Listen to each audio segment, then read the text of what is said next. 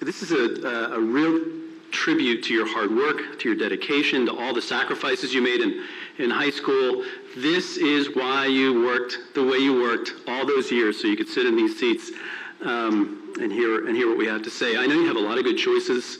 I know this is an exciting weekend, and you have other exciting weekends coming up, so make sure that you ask the questions you want to ask. Kick the tires at Villanova. I think we have a lot to offer. I want to draw your attention to some of the people you probably met already, the student ambassadors in the gray quarter zips in the back there.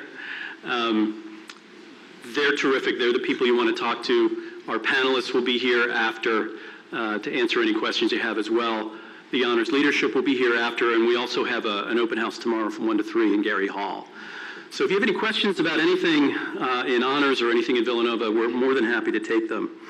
I was talking to some students in the program, some of our panelists, before we started, and I said, tell me about your feelings when you were sitting in these seats. And they said, we were excited, really excited that we were there and started getting ready to start this adventure, but also really nervous about the choice that we had to make. It was the biggest choice I had to make at that point, one student said. And I felt like the stakes were really high. And so I felt a lot of pressure. Maybe you feel this way. Maybe you feel this kind of combination of excitement and a little bit of anxiety, maybe. So I want to talk to you this afternoon about what you should think about as you make this big choice. And I want to challenge you to think differently about what you need to do in college. One of the things that the student I was talking to said to me was, I had no idea what I wanted to do. And so the college decision felt like I was making a decision about my whole life. So I want to challenge you to think differently about the choice you're facing. And if you want to get sort of the distilled message that I want to send, it's have the courage, the intelligence, the imagination to follow your path. Not somebody else's path, but your path. Not the path that other people expect you to walk, not a path that's easy to take or conventional, the path that works for you. And I'll give you 3 reasons why I think this is critical. What got you through high school, what got you into these seats, isn't necessarily what is going to get you through college. That's the first thing. Following your path makes you more successful, not less. That's the second thing. And the third thing is, it's what God wants you to do. I just talked to him this morning. This is what he wants you to do. And so I'll talk a little bit about Catholic Augustinian institution that we are and how we think about your path, okay? And then just so you know this is good advice, I'll conclude by telling some stories about some students that we have who followed their path and how they came out. So the first reason I want to give you for following your own path, what worked in high school isn't necessarily the thing that's going to work in college. That's the first thing to realize. And this is a hard one to get. It's a hard pivot to make because you were really successful in high school. I've looked at your profiles. I know exactly what you got on your SATs. It's really impressive, right? High school is a marathon, though. This is the way I always think about it. When I talk to my students and ask them about their experience in high school, I always come away thinking, boy, that's a marathon. Days that start at 6 or 7 in the morning, days that go until 1 or 2 in the evening, days that are filled with school and homework and activities and driving back and forth to all sorts of things like tutoring and SAT prep and then travel soccer on the weekend. I mean, it is a grind. It's delightful in a lot of cases, but it's also a lot of work, right? And so you've just run this marathon and you've been really successful at it. And the thing about a marathon is that 2 things are clear in a marathon. Not that I've ever run one. But I've heard. The line is clear. You start at the starting line, and you look down at your feet, and there's a line, the marathon line. And if you run along that line, or limp along that line, or whatever you do, at the end, there's a finish line. So those 2 things are clear, right? And high school is a marathon, and it's a long race, but it's also the race course is clear, and the finish line is clear, right? You know you have to take SATs, you know you have to fill out your applications, you know you have to get a high GPA and all the activities and volunteer work and so on, right? And at the end of that marathon, you are in your dream school, right? So you won the race. So that's the first thing to say to sort of ease that anxiety that you might be feeling about this choice. You're tremendously successful. The only question is what you're going to do with the success that's coming your way, right? But what got you to this point at the finish line isn't necessarily the thing that's going to drive you forward to success through college and beyond. I've been here 27 years. I've sent a lot of students off into the world, and I always challenge them when they show up, don't double down on the marathon. The line isn't as clear in college, right? Everybody's got to do internships. Everybody's got to work on their schoolwork. But at the end, it's not getting into college. It's having a life. It's finding out what career works for you. It's finding out what your talents are. It's asking yourself different questions, challenging yourself to think about, who am I? What are my passions? What are my desires? What's good for me? What kind of work do I want to accomplish in the world? What kind of family do I want to have? That's a much more complicated set of questions than the question, what college do I want to go to? And they're much more exciting questions too, though, right? So I want to challenge you to think about this adventure that you're going into differently than the marathon. And I want you to think about going to a place that's going to ask you to wrestle with those central questions that you need to wrestle to if you're going to come out on the other side and really be prepared for the life that you deserve, okay? So do something different now that you're here. And Honors is set up to help you engage that task of pivoting into this question, what kind of life do I want to live, right? The second thing I want to say is that you'll be more successful if you do this, if you make this pivot successfully, not less. I talk to a lot of people, recruiters for corporations, people who choose students for competitive fellowships like Fulbrights, people who are on admissions committees for med school, and as diverse as these people are in their jobs, they all say the same thing about what they're looking for. I'm looking for a distinctive candidate, somebody who can tell their own story, right? You'll all have internships, you'll all have activities, you'll all have majors, but you have to find the path through those things that works for you. And if you do that, and you chart your own path and walk that path successfully, and you will, you'll be more distinctive. You'll be able to go into an interview and say, I went to this study abroad experience because this is what I was trying to set myself up for, right? Or I chose this internship, and you know what, it didn't really work for me, so I tried something else, right? Those are actually the stories, if you talk to recruiters, if you talk to students who have successfully landed good jobs, those are the stories that actually work. I had a young man who 2 or 3 years ago went in for a finance interview, and he took a couple courses in architecture because he just loved it. And he was sitting in one of these high rises in Pittsburgh and looking over at the cityscape. And the interviewer said, "What are you looking at?" And he said, "Well, I love architecture." And they had this 20-minute conversation about architecture, and he got the job. Those are the kinds of experiences that our students need to cultivate, so they can make a claim that they're different, that they're walking their own path, and they're distinctive candidates. The third thing I want to say is, this is what God wants you to do, right? And this point is deeply rooted in the fact that we're a Catholic Augustinian university. So I'll talk about a little bit about this. I teach St. Augustine pretty regularly. And he comes out of this tradition that links goodness and truth. So he always talks about the pilgrimage of life, the journey you have to walk in life, and you're successful in life if you can find that journey that makes the most sense for you. And the truth of that journey is linked to the goodness of the person that you are. So at the center of our institution, at the center of our claim at Villanova, is that you were created out of love. You were created because God wanted you to be here. He has a plan for you. And he gave you all these talents and rich gifts that he expects you to develop. And that's the key for understanding the truth of your path. To understand what is distinctively good about you. And we really focus a lot of our attention on bringing that out of students. No one has ever been on earth like you and had your gifts and your passions and your dreams. And no one will ever be the same as you, ever again. Among the billions of people that ever existed, there's only one you, right? And you are supposed to use those rich gifts and passions and develop them both for your own happiness and the people around you, but also to serve the human family, right? And so that is the key to a successful life. It helps you get success in college. It gives you this kind of identity capital, this sort of unique brand that's who you are, the way you talk and the way you think and the way your background. And it also is a way of sort of developing these rich talents that you have.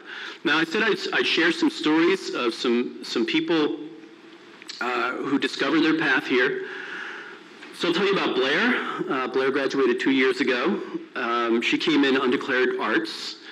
No idea what she wanted to do. She took our interdisc program, which is kind of our Great Books program, fell in love with English and poetry, declared that for a major, had no idea what she was going to do with it. She graduated. She went to Trinity University in Dublin. I was just out there last summer to set up a study abroad program with honors. Ireland's #1 university. She got a master's in Irish literature, and now she got a full ride to a very prestigious law school, and she is looking into environmental law. That was her path. She had no idea what that path was going to look like, and she landed it. Dylan, I want to say, graduated 4 years ago. He's one of my favorite students I've ever had here. He took our politics, philosophy, economics program that, like Chloe, came in knowing he wanted to do business, declared VSB.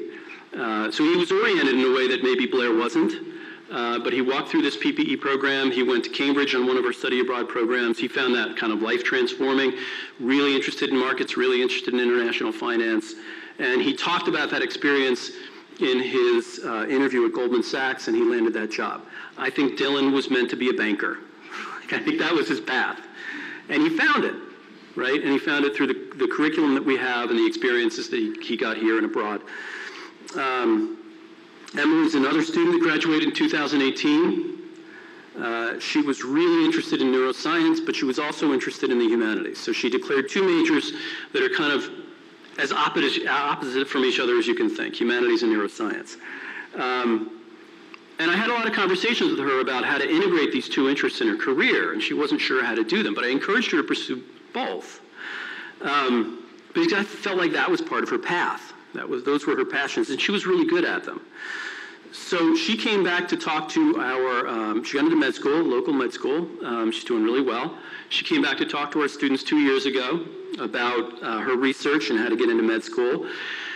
And her research that she's getting credit for in med school really is about these kind of emerging issues in healthcare having to do with holistic care of patients, thinking about people not just as a neuron or a foot, as a whole person, and she's particularly interested in that holistic care as it applies to the difficult conversations that physicians sometimes have to have with patients who are experiencing distressing medical diagnoses.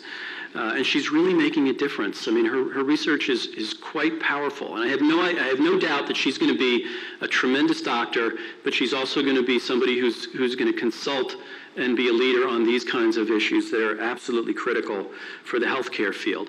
Emily had no idea that she wanted to do things like this when she came into Villanova. I'm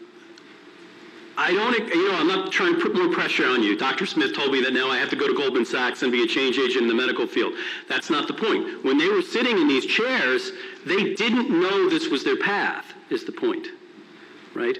And we helped them find it. Some took more twists and turns through Dublin and so on, and some were relatively straightforward.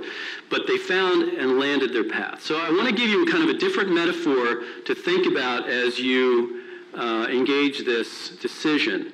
The metaphor I started with was the marathon, right? You're really successful at the marathon, and so you're tempted to kind of double down on the marathon. Don't do that. Think about sitting in your seat as if you are on a really nice jet that's really fast, and is going to go someplace really interesting, right? You're taking off from the East Coast and you're flying somewhere out west, and you're not exactly sure where you're going to land. Even if you know you're going to do chemical engineering, you still don't know where you're going to land, right? Small adjustments in the course that you make now make huge differences in where you land. If you make a slight course adjustment right when you take off from Newark, you'll land in Seattle or you'll land in San Diego, right? We help you make those course adjustments that help you orient yourself to this question, who am I and what do I want to do, right? And you're going to hit turbulence over Cleveland. I guarantee it. I've seen it over and over. Cleveland has a lot of turbulence. People come into my office or Madeline's office and they say, I've hit turbulence, and we calm them down. And we adjust their flight plans, right? And then when they land, we celebrate with them, right? You guys are on this powerful jet. You're going someplace great. Be excited about that. And good luck no matter where your path take you. And my colleague now, Madeline Reynolds, is going to come up and talk to you more particularly about how we accomplish this. Thanks.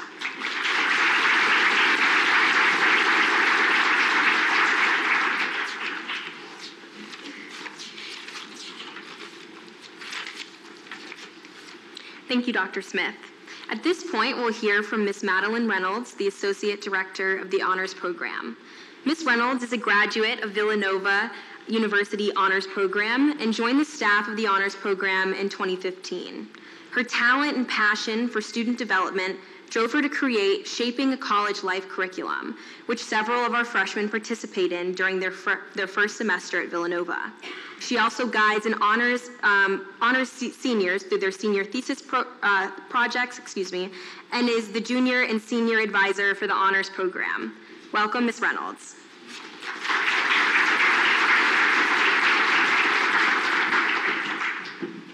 Thank you, Chloe, for that kind introduction. Good afternoon, everyone. My name is Madeline Reynolds, and I'm the Associate Director of the Honors Program here at Villanova University.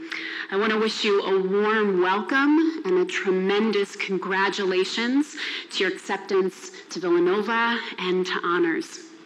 In discussing what I would be sharing with you all today about our program, I kept coming back to a freshman course we offer, where one of the curricular weeks focuses on the question, how do I shape, and how am I shaped by my environment? Maybe this is a question you've been thinking about now, having spent some years in high school, thinking about how that experience has impacted you through your classes, through activities, through friendships. That is why I think there is no better way to introduce you to our honors program than to discuss our mission, to share with you how on a daily basis we enact that mission, because this is something that you are a part of. Within honors, our mission is comprised of 3 pillars: academics, a commitment to the life of the mind; our community of fellowship, a space for all members to come together, to learn, to serve, to lead; and holistic formation, taking seriously the fact that you enter our program in late adolescence and you graduate as young adults. We give you the space and the invitation to answer the many questions in between those 2 points. It is through all 3 pillars that we cultivate the minds and enlarge the sensibilities of our students. Our first pillar, commitment to the life of the mind, resides in our academic life. By being a member of our program, you are opening yourself to experience a classroom environment capped at around 16 students. A smaller class size allows the environment to be rich with discussion, inquiry, and your own curiosity.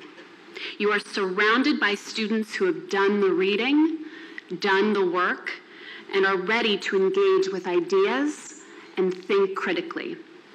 As a first-year student, you can expect 2 to 3 honors courses on your 5-course freshman schedule.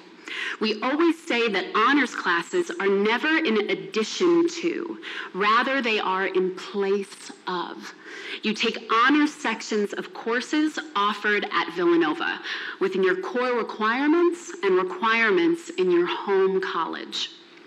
Maybe you join us for honors philosophy, honors thermodynamics, honors medical ethics, honors psychology, or honors business dynamics. As you take more honors classes throughout your 4 years, you're on your way to one of our credential opportunities, such as our honors degree or honors minors.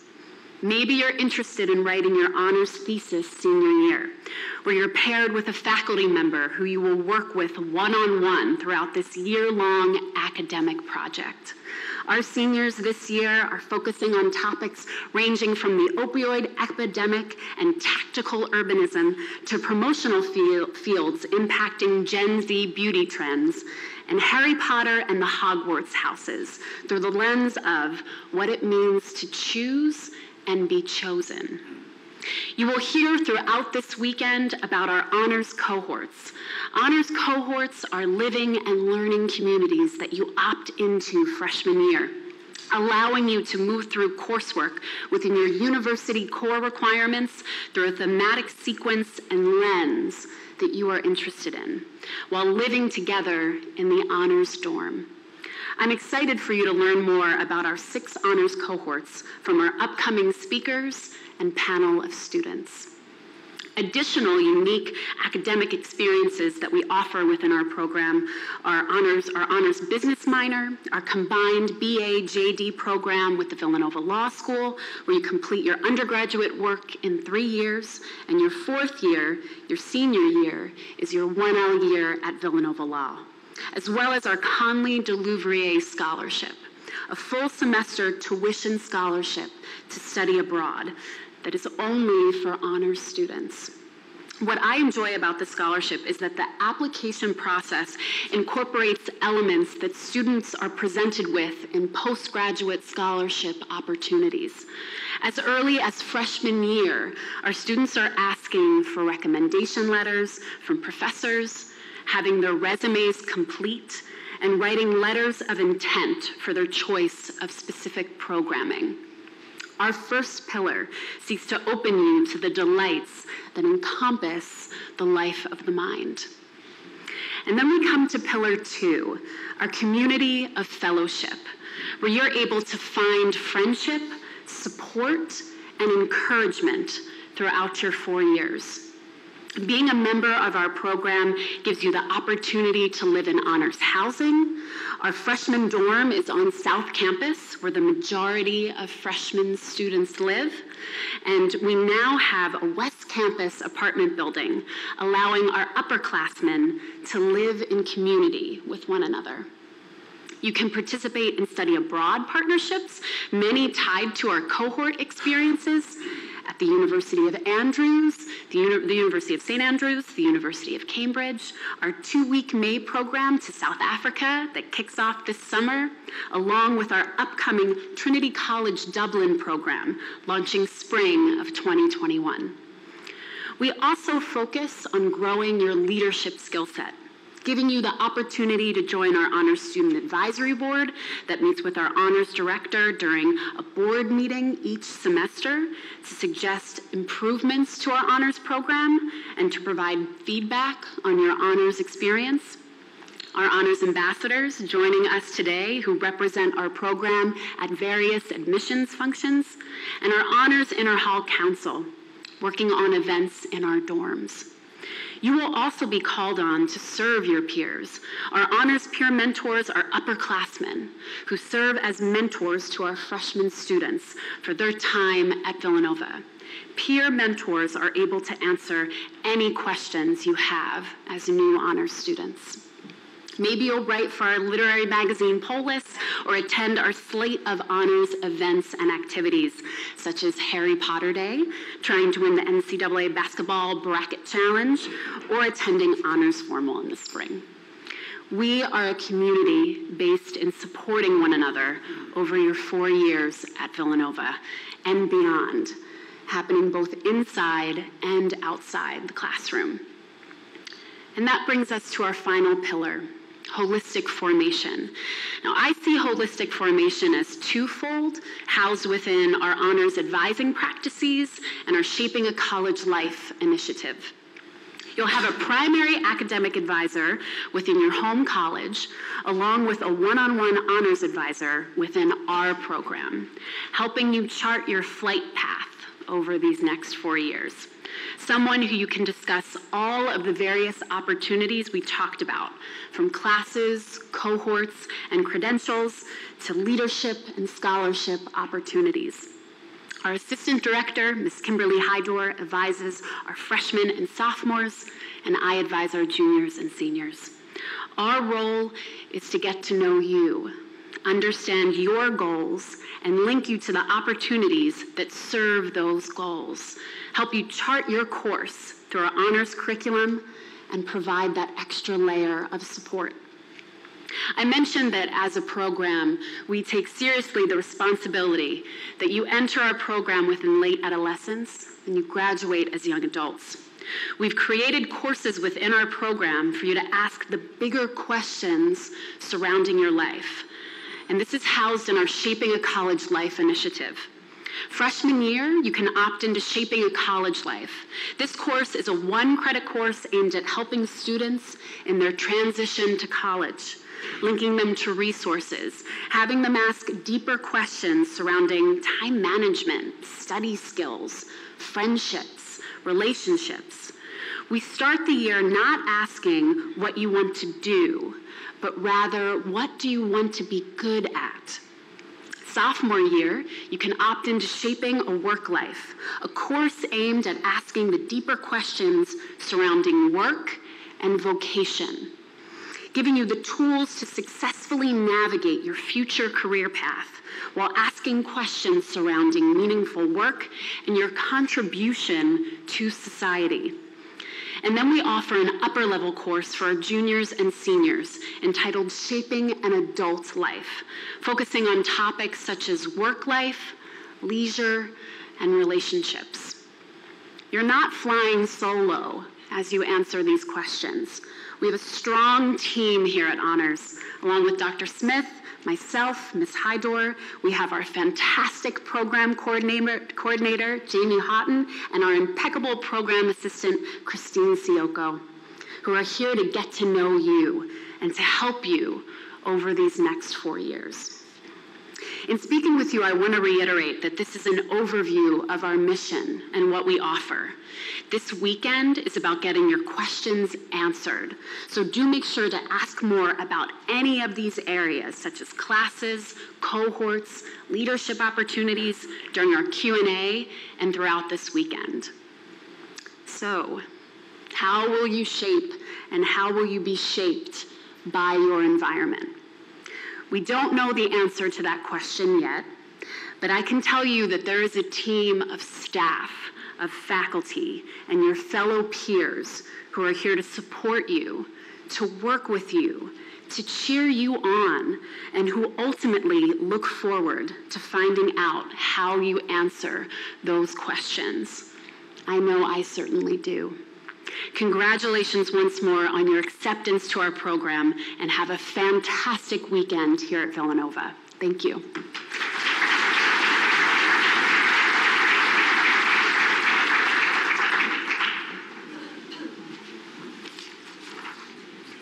Thank you, Ms. Reynolds. Now you'll hear from two honors students, a freshman and a senior, who will talk to you about their personal experience at Villanova and in honors. First, I'd like to welcome Grace Lundell, a freshman in the College of Liberal Arts and Science. Grace is planning to double major in history and political science with a minor in French. She is currently participating in the Good, True, Beautiful honors cohort, along with living in the honors freshman dorm. Welcome, Grace.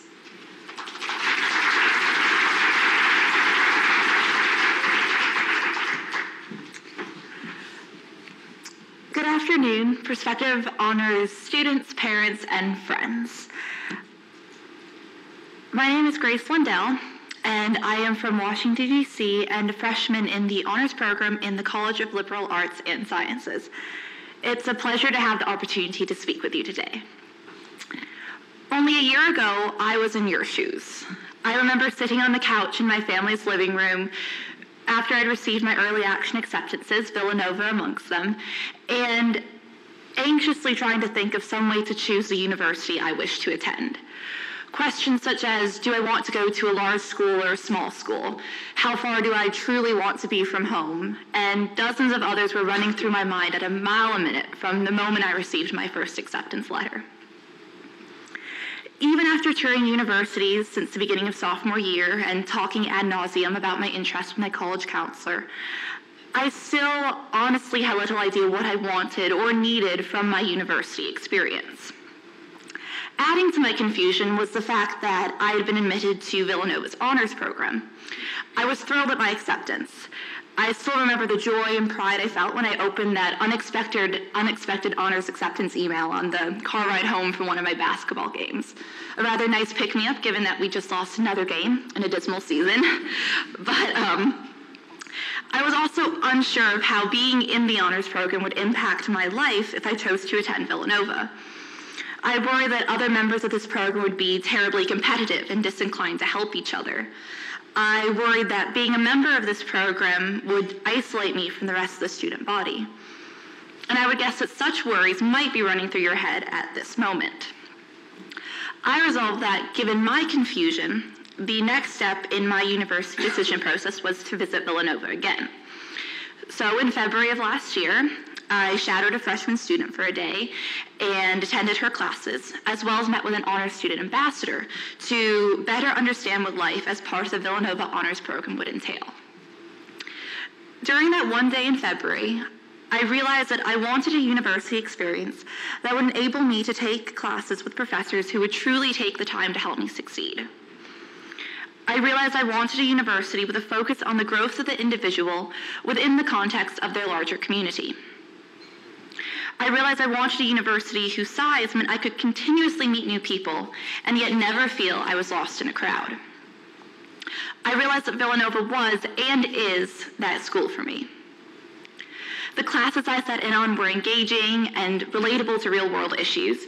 The professors and students I encountered were ready and willing to talk with me. And the honors student ambassador I met was kind, gregarious, and welcoming. I saw that Villanova is a school that emphasizes strong community and a convivial atmosphere. Moreover, I realized that the honors program, with its smaller group of students, honors housing, and discussion-based classes, was the perfect place in which I could find intellectual stimulation and staunch camaraderie at a university that already emphasizes the value of fierce friendship. Starting Villanova has only affirmed this perception I had of the Villanova honors program. I can honestly say that my honors classes have been some of my favorite classes. The professors who teach in the honors program are thoughtful, intelligent, and funny. When one of your honors professors brings his dog into class, you know that you're in the right place. Furthermore, the smaller size of the discussion-based classes ensures that you enter into thoughtful and lively conversations with fellow students as well as your professors as you puzzle through difficult concepts in ways that help you to better understand complicated issues in areas such as philosophy, theology, and politics.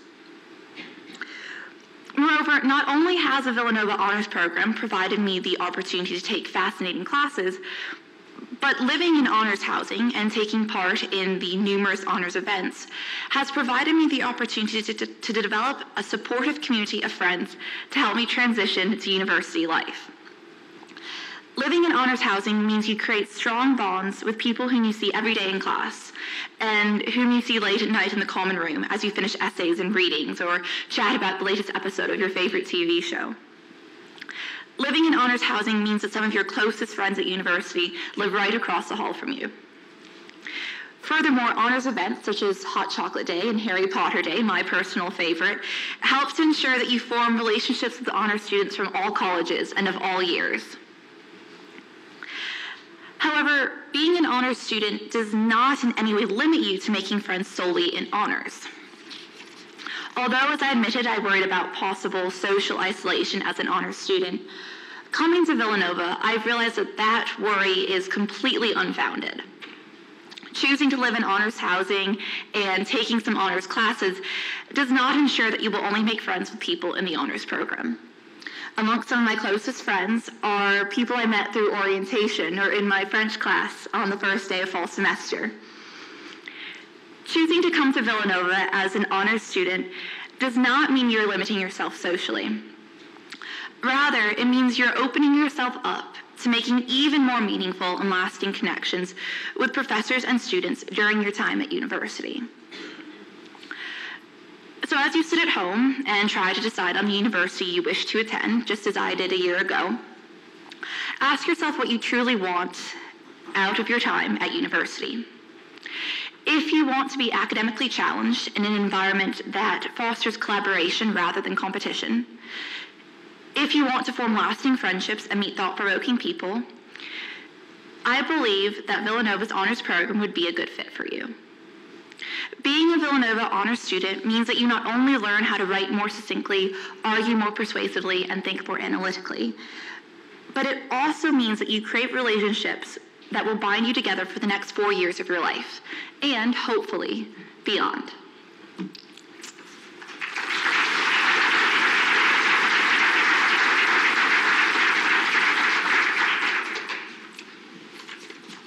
Thanks, Grace. From your first year at Villanova to your last, honors can really define your experience here. Gwen Sakosha, a senior in the College of Liberal Arts and Sciences, will reflect on her 4 years here. During her time at Villanova, Gwen has lived in honors housing, participated in the medical humanities honors cohort, and traveled abroad in Copenhagen, Denmark. Gwen is a member of the Honors Student Advisory Board, past president of the Honors Inner Hall Council, and continues to serve the program as both an honors student ambassador as well as an honors peer mentor. As a biology major, she plans to complete her honors senior thesis this spring to earn her honors degree. Welcome, Gwen.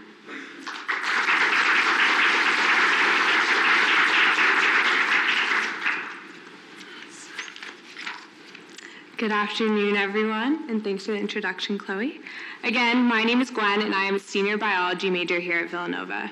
I would first like to congratulate you all on your acceptances to Villanova in the honors program.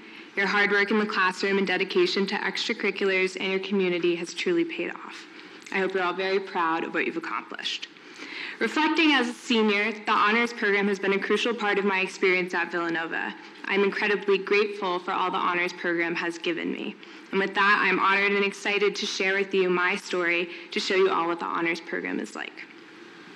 4 years ago, I sat where you all right now, right over there, and I was overwhelmingly happy to be done with taking tests, writing essays, and submitting applications. But I felt the weight of this important decision inside me.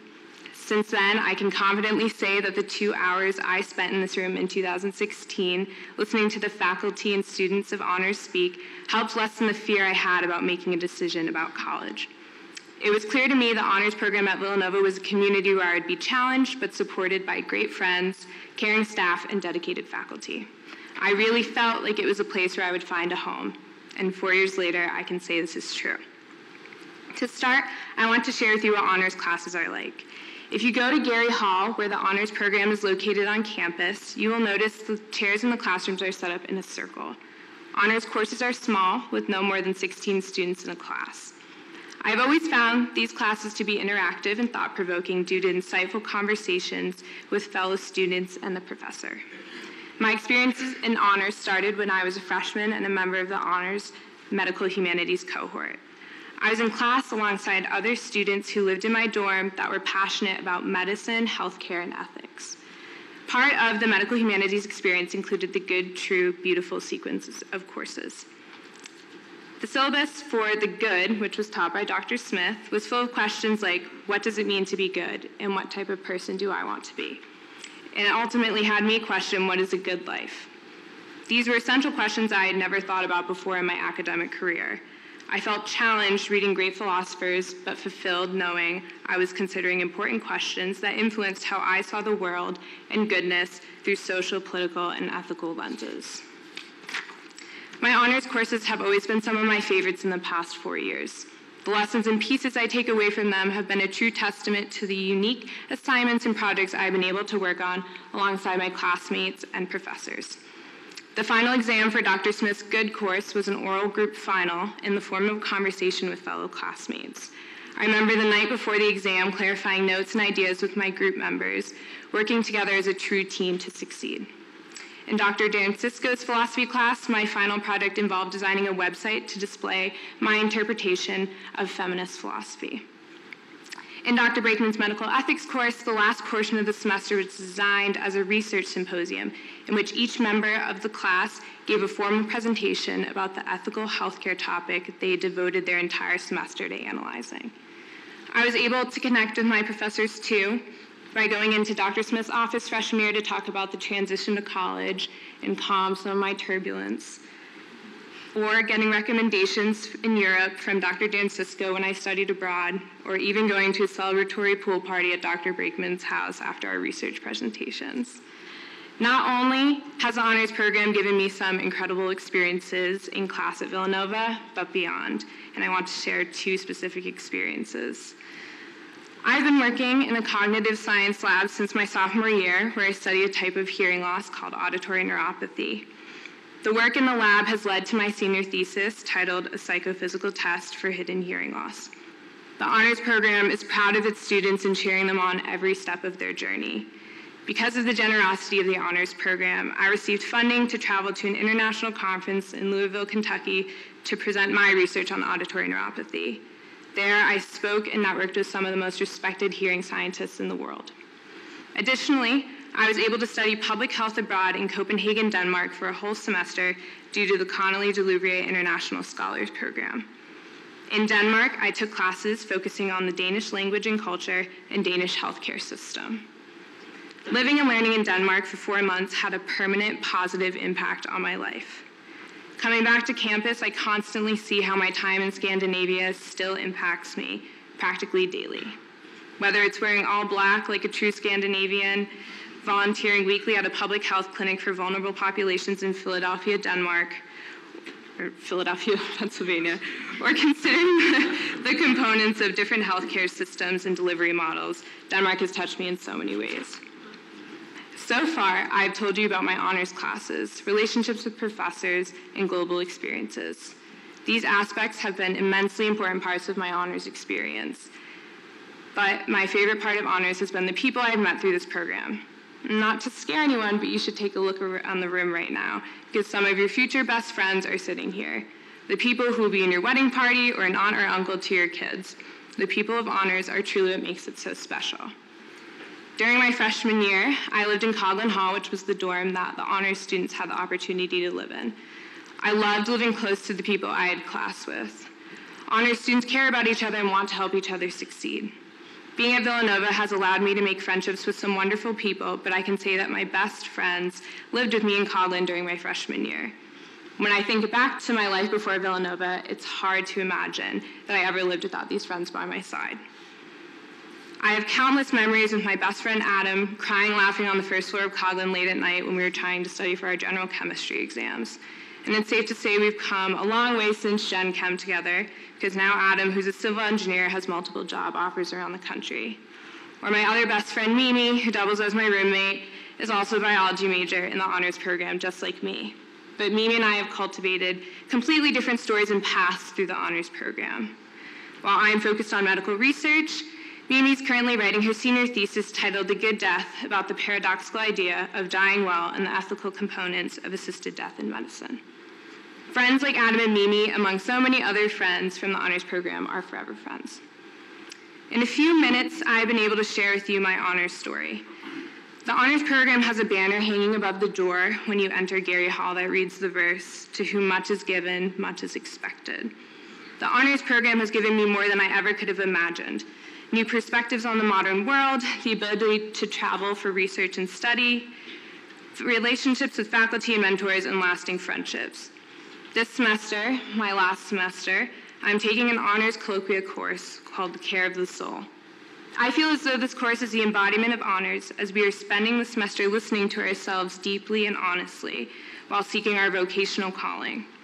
As a graduating senior, this is the perfect course to finish college with, as I seek fulfillment in my life and career beyond Villanova.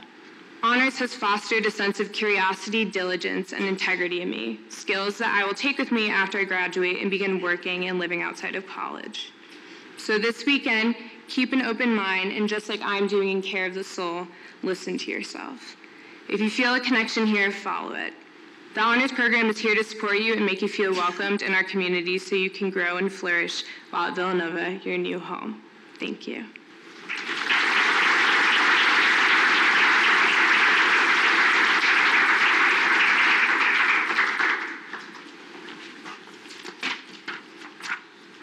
Thanks so much, Gwen. Now we'll give you the opportunity to ask some of your questions of our current honors students and our presenters. I'd like to welcome our student panel to the stage. Hi everyone, my name is Bill. I'm a chemical engineer from Westchester, New York, and happy to see everyone here. Hey guys, I am John Michael Kinsella. I am a junior finance major from Dallas, Texas. And I can speak about study abroad questions as well if anybody has those later.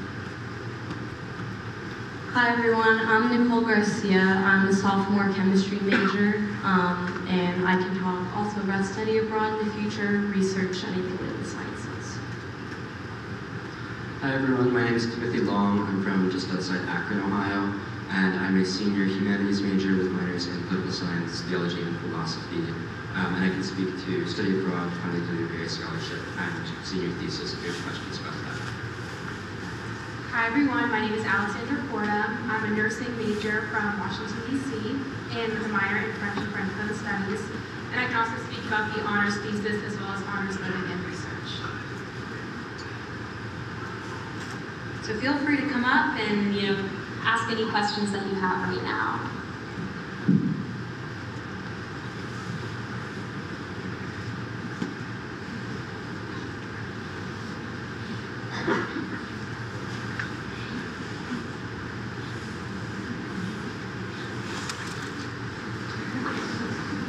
I was going to ask Nicole, how did you balance study abroad with your science classes and your technical classes that are required from the courses? How did you balance that with wanting to go and travel and do semesters abroad?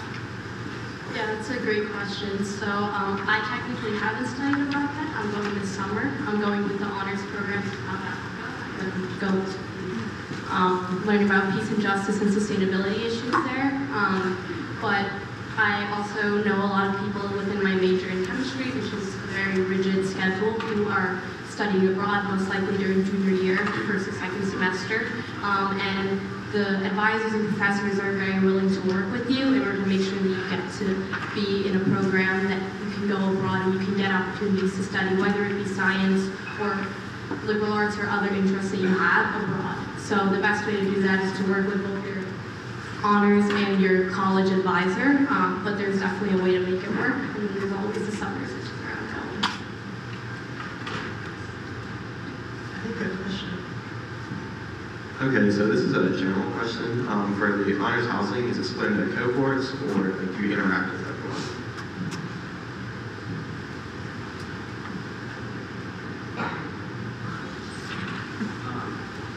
Sure, so I can speak for, I'm the head RA of the honors freshman dorm right now, and you're just mixed in. So all of your cohorts will be mixed into sort of the gender honors community. Yeah, and can I just add on that, we would definitely recommend the honors housing just in the sense that, what has been mentioned, you're living with some of, the people in your classes and some of the people in your cohort who kind of just become a lot of, just your really close friends. It's just also just, the students that you can work with and kind of collaborate with in class. So something like that, something like living with your cohort, if you are in a cohort, is we would highly recommend. Could somebody talk a little bit more about what are the cohorts, and why would you do them or why not?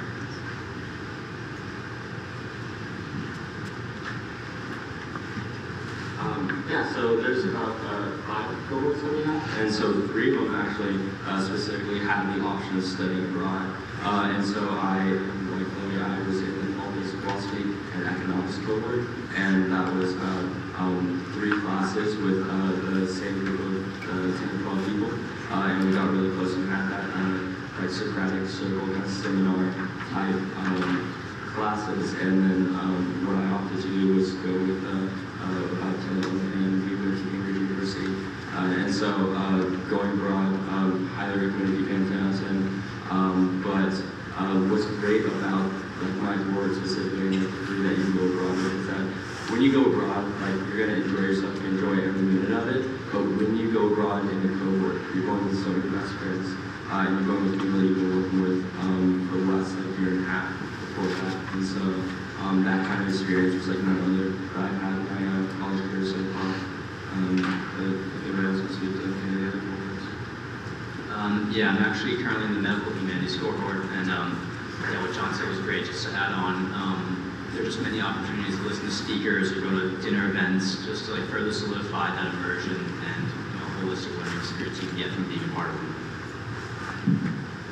Also, just to add on to that, so I was in John Michael's class, and like you really get to learn from amazing scholars. So one of our professors was Dr. Mary Hirschfeld, and she studies the intersection of theology and economics, which is a really interesting intersection. So I felt really lucky to have a professor like her at such an early time in my college career. So I think that that's another reason that you might be interested in doing the honors cohort.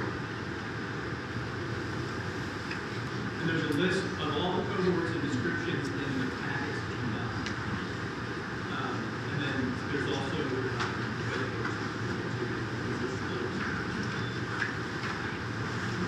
Hi, so I have a couple questions about like the honors courses that you specifically chose for all of you.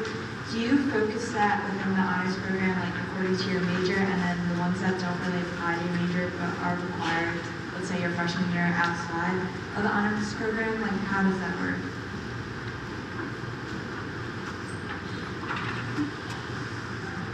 So, at least personally for me, as a science student, most of the honors classes that I'm taking have to do with the core curriculum and for interests outside of my major. Most of your ethics, philosophy, theology, classes like that everyone here in Villanova takes, you can take those through honors. And what's really great about them is the small class size, the personal help that you get from your professor. And there are also classes that you can take within your major through honors in order to fulfill either if you want to go for the degree or the minor, you can get different requirements fulfilled through honors. Going off that a little bit, so you have your core classes that can be honors.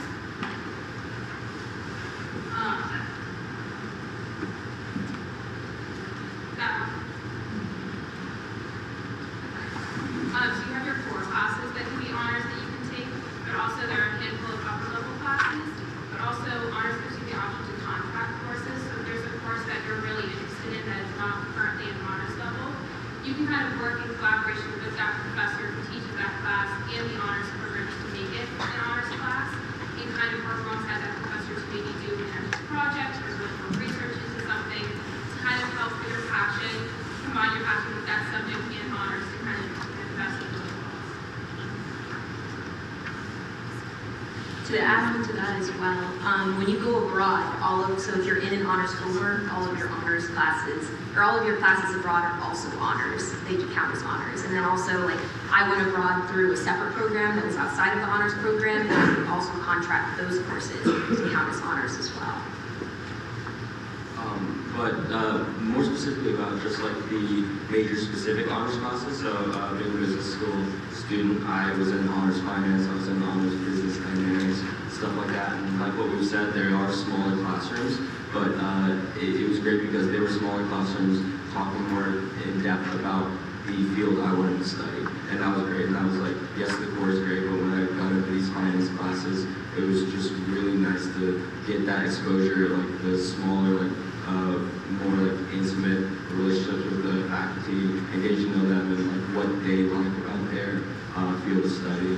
And so you experience things like where other just normal classes have like an exam here or an exam there, we have like a more kind of in-depth project and more like deeper research on like something that I wanted to study in finance and kind of like explore that field. So there's a lot of freedom in kind of how deep you can go into the studies that interest you.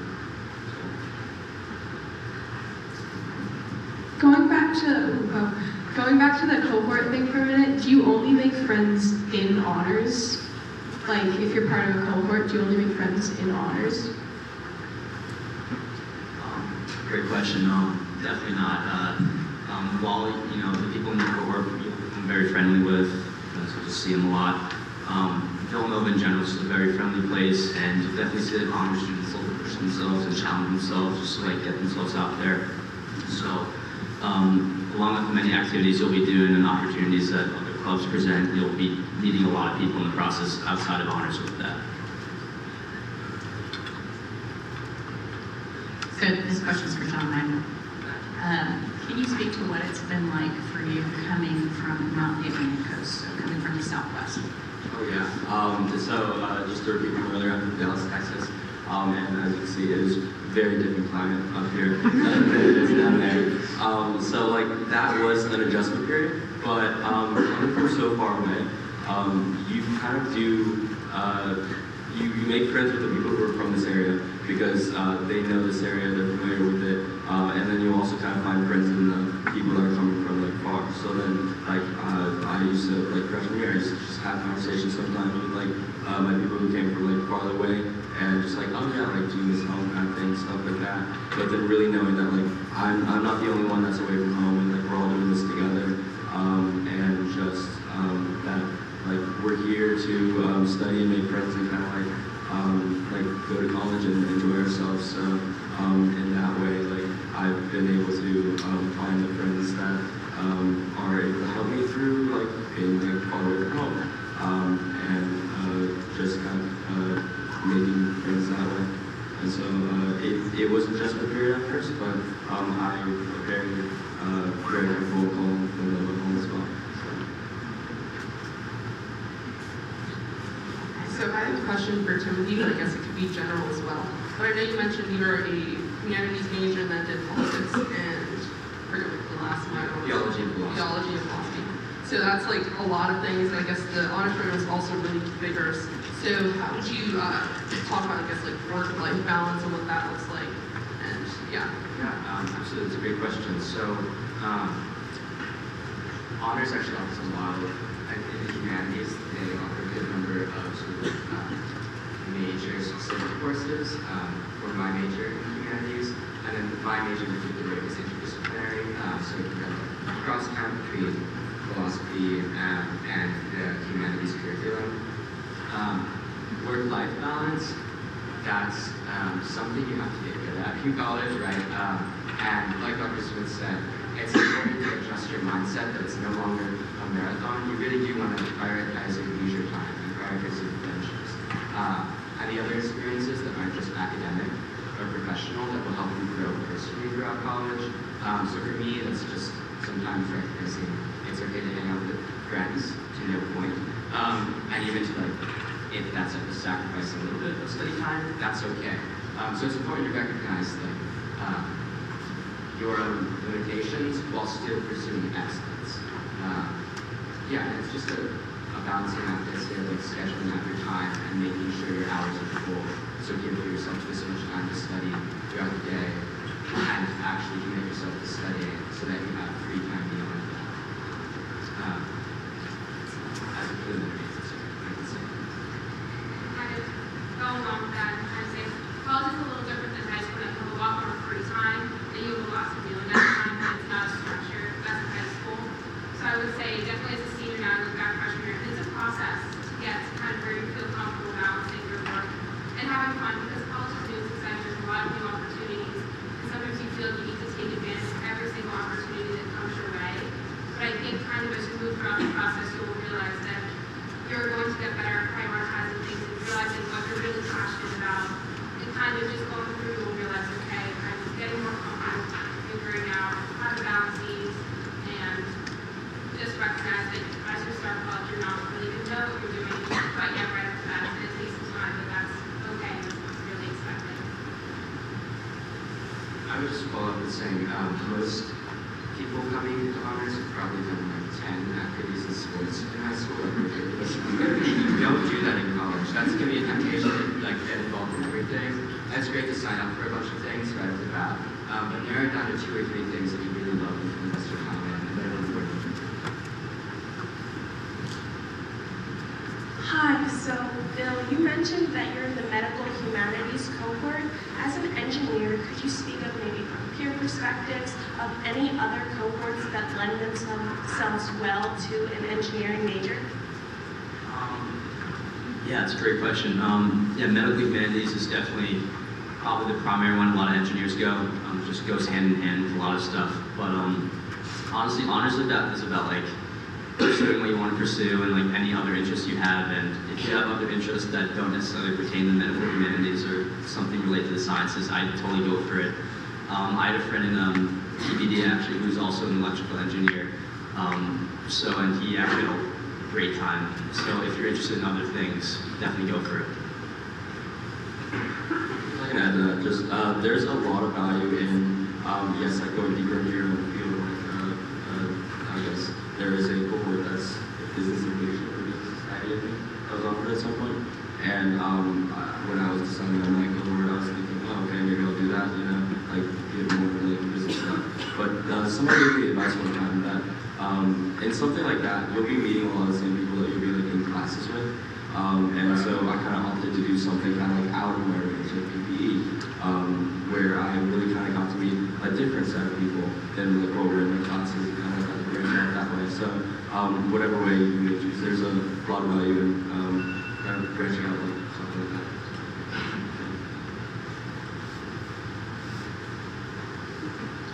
So a lot of the honors classes sound like they're more geared towards like the humanities. Like, are there any pure just like science or engineering honors courses? And if there are, like, what are those like? Yeah, there are definitely a lot of honors is centered around humanities, but there are definitely ones for engineers and people in business. I can speak from experience. I took a honors class in freshman year. It's just centered around like interdisciplinary studies. For example, me and around 25 other engineers were engaged in this like long-term project where, for example, for us, it was to build disaster shelters in Haiti, and we learned various technical skills such as how to present PowerPoints and make papers. And not only that, but we made like a very solid community, and I made a lot of friends in the process.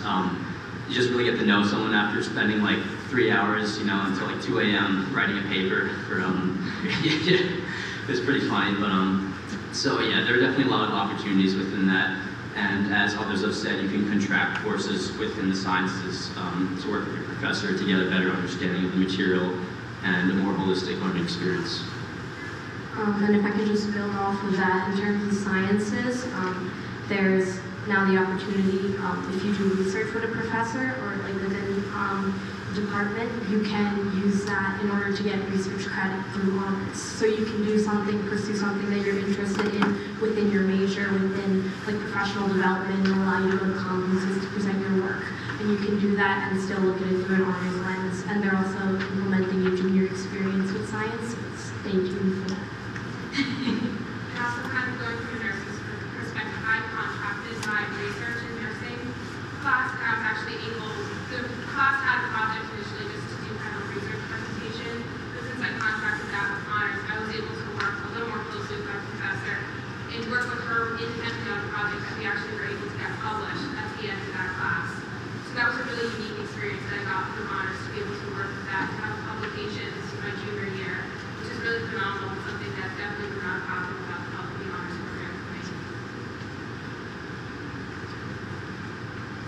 How are the honors-sponsored study abroad programs different from the university-wide study abroad programs, and what are the benefits of choosing one over another?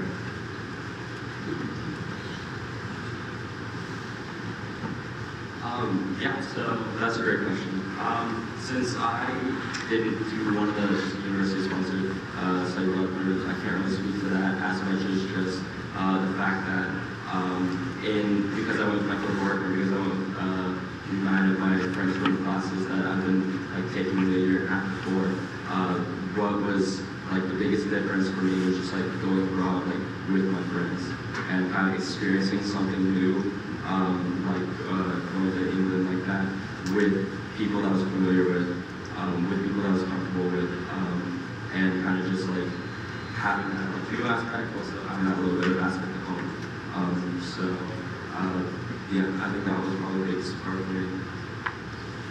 I also think that in terms of if you're somebody who wants a little bit more like of a specific structure in their study abroad program, like for example, the one I'm going to this summer is very tailored to what I'm interested in, sustainability and peace and justice, which are the 2 minors, and it fits in really well. Meanwhile, through the like university-wide programs, you can like find ones, there's a lot of different opportunities, and the honors ones are more, there's like a few specific ones that are offered through honors, and if you want to go anywhere else, or if you already have a plan of what you want to do, you can do that through probably any of the other Villanova offered study abroad programs. So there's a lot of flexibility with either one.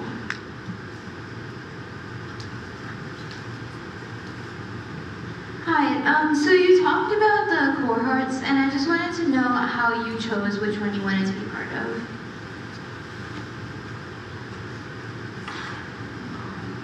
Yeah, I'll go for it, I guess.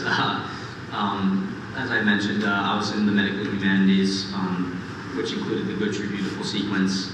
And a big part of that was, I'm not sure right now, but definitely want to go to medical school. And that was obviously a big factor, and I'm just very interested in medicine. So choosing something that aligns with your interests is generally a good idea, but as someone else mentioned earlier, if you're looking to expand your interests in the other fields, I would definitely use the cohorts as an opportunity to do so. I chose mine because I saw the study abroad student, so I was like, I have to do it. It was like outside normal people study, and I was like, I would love to go to Cambridge, so I chose mine.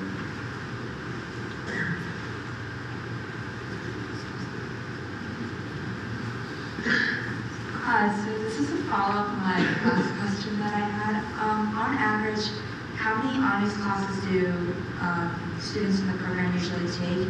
And is there a limit, like a specific limit to the classes you can take within the program?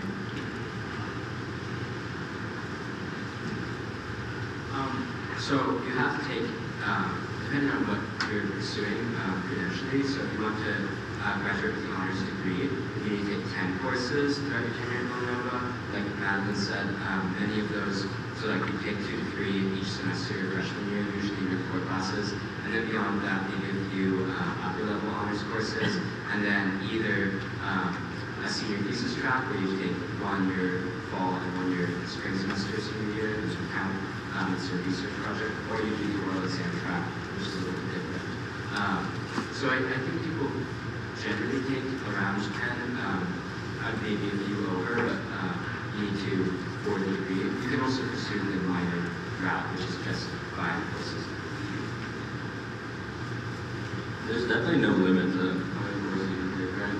Like you can, like, if you're liking the courses, then you can keep on taking them. I think there are a lot of just we'll call it 1 credit courses, like 1 hour a week kind of courses that are technically in the honors program. Those are just like the more fun, like photography or like guitar kind of courses that like you're not gonna like get booted out because you've already like fulfilled your credits by any means. So it really is no ceiling to what you can do in the honors program.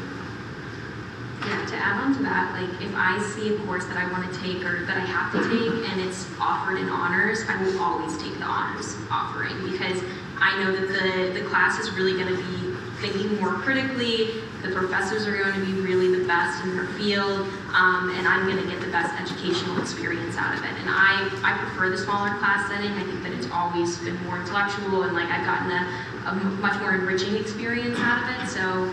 And I feel like my peers feel that way too. Like if there's an honors course offering, I will take that. Especially going up after your core classes, you'll take your freshman year, like your philosophy, your study and culture classes that are very discussion based. It is really nice to have that smaller honors class to really have a really technical faculty who are so knowledgeable and be able to just have that experience and learn off of others. There's an honors section of the class looking over it, I always look at the honors section.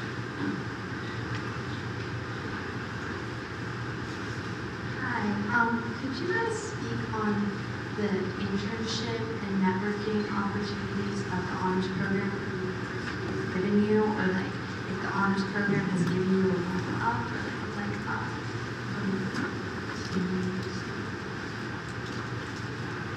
Obviously talking about that, definitely I was looking for internships between my junior and senior year. In the nursing home, a lot of the recruiters would see honors program on my resume and say, oh, can you tell me a little bit about this? I'm unfamiliar with this. And at that point, I was publishing my research, the same professor I'm doing my thesis with this year, but I was able to talk about kind of going more in depth with my classes, and it helped show that my passion for nursing was really ignited, and kind of combined with the honors program, I was able to take my interest a little bit further, and it showed how interested I was in my field, and I'm dedicating this time to kind of doing the research and writing the thesis and the proposals for writing. And just so I think it really helps you stand out. It just adds that little extra sense that shows you're really dedicated to your education, and you're really putting in the extra work to get the most out of this opportunity. And I'm a numbers guy, so I like numbers. And we read the numbers yesterday. I think it's about 3% of the overall, each graduating class graduates with the honors degree. And so that is a very, very high kind of credit that you can graduate with. And that's something that recruiters recognize that you work hard for. So there's that aspect. Hi. I'm sorry. You can go first. Thank you. Sorry. So when exactly, when do you choose which cohort you want to join, and then is it possible to switch cohorts if for some reason you don't really like the stuff you're learning about the one you usually chose? Yeah, I think the cohort decisions are in July. I think that's what Dr. Smith looked at me yesterday. I don't know the process for switching cohorts or anything, but I know several friends who just kind of went in between. I had a friend who kind of the last semester right before I had gone abroad or whatever, they really wanted that PPE experience and that Cambridge experience, and technically switched, or two friends who technically switched into the politics, philosophy, and economics cohort. So it's possible. And yeah, and then July is your other. I actually switched out of PPE into Good, True, Beautiful in my last semester because I felt like the PPE wasn't really aligned with my interests anymore, and Good, True, Beautiful and the study abroad option was more what I was interested in.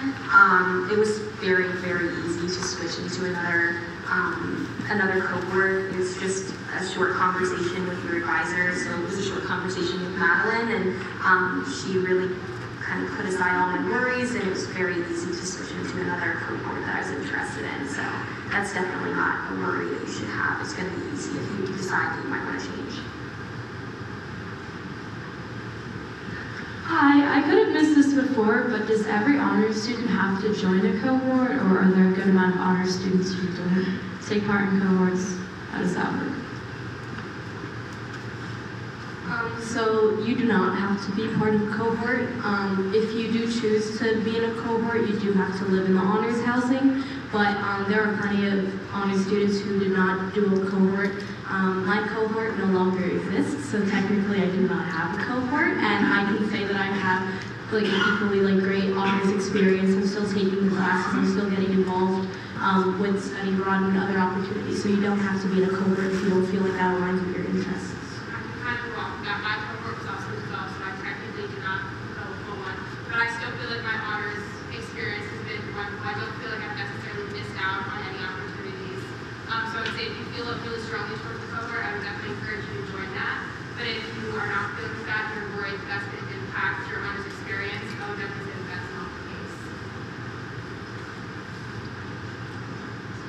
We heard this morning from one of the ambassadors, the student ambassadors in the business school, that she wasn't able to take or participate in the honors program because she was coming in with too many AP credits. while I didn't necessarily understand what that meant, and she explained it very well, is there any kind of a limitation on the number of APs you can bring in, assuming you have a test score to get credit for it here with the honors program, coming into the honors program?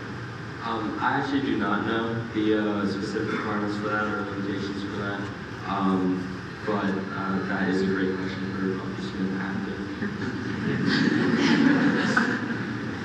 or right now.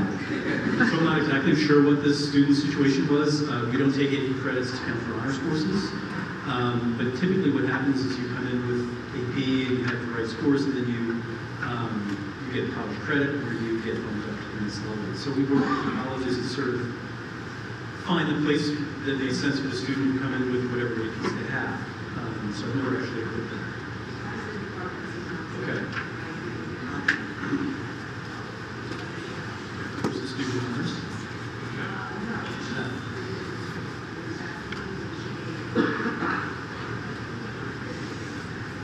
Doesn't make any sense to me. I'm not sure. I mean, I apologize. I'm not sure who you were talking to, but we have. No, it's not. I think with business students, the confusion there may be on a typical class for them to come in from AP is either micro or macro econ, and that is one of the courses that you can take as honors freshman year if you're in business. So where they may have been pushed off a little bit may have been that they weren't getting honors, micro and macro credit. So instead, they just those would still count as their AP credit, so they would still come in with the 6 credits from those 2 classes. It just wouldn't count as 2 of their courses towards their honors degree of 10 classes. So that may have been where that confusion came in business.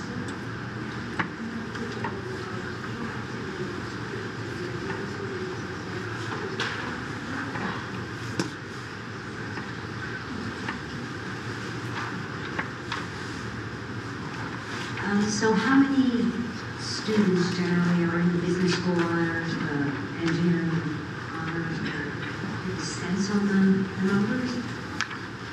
I do not know that stat either. That is another question for Dr. Smith. I have to say, this is the best Q&A I've ever seen. If you guys are doing deep dive with follow-up questions, it's amazing. This is the class of 2024 is going to be awesome. So congratulations. Yeah, give yourself a hand.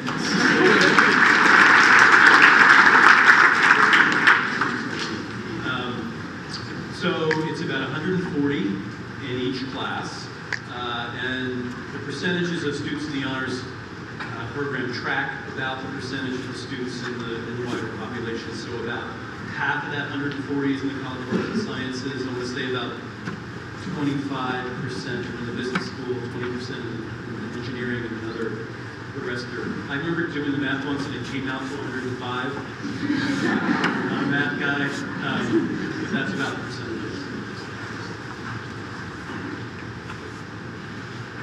So if you don't join a cohort, could you still take classes that would be part of a cohort? And also, what are some of the classes that aren't part of cohorts like?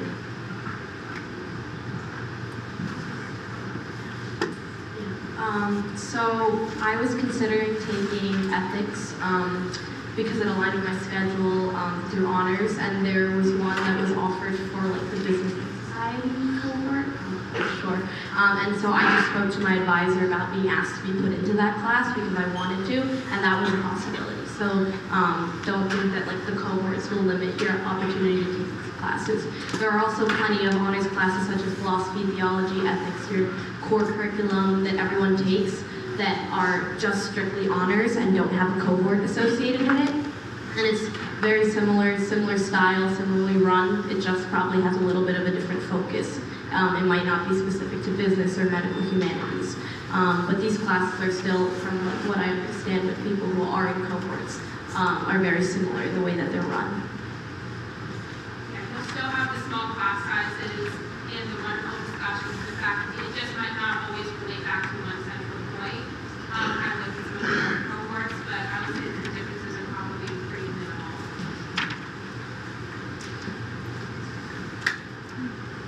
We can take one more question. So you said earlier that your cohort was dissolved. So what was your cohort and how did it dissolve?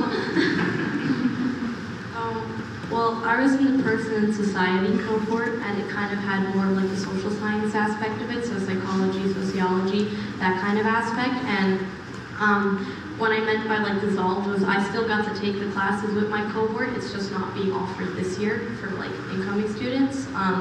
But I was still able to take my city and cultural seminar classes with the cohort. So I still kind of had that experience, but past my freshman year, even when I already had like the requirements for the cohort, that was like the extent to which, because there wasn't a study abroad experience associated with it. So honestly, once you get out of like freshman year and like the beginning of it, like the rest of your college career in honors is not necessarily tied down to your cohort. So that was my experience with it. I had pretty much the exact same experience with the same cohort, and I just meant like it's not being offered this year. But yeah, pretty much the exact same situation with the same cohort. And we can take the last question back here. So you guys mentioned how small your classes are. Have you ever had any difficulty getting into a class?